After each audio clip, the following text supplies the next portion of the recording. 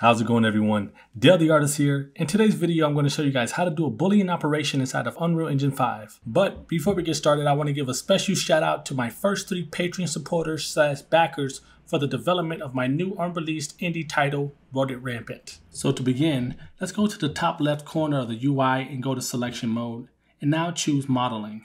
You're going to be prompted with a mode toolbar, and I like to dock this on the left side of the screen, but you could dock it wherever you choose.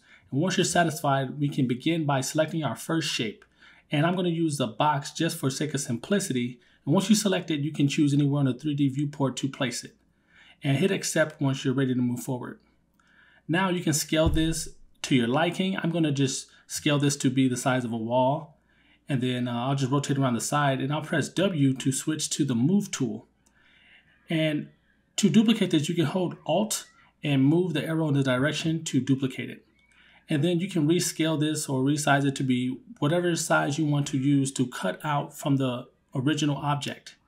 And once you're satisfied with the placement, you want to first select the wall and then shift select the object that's going to be cut from the original object.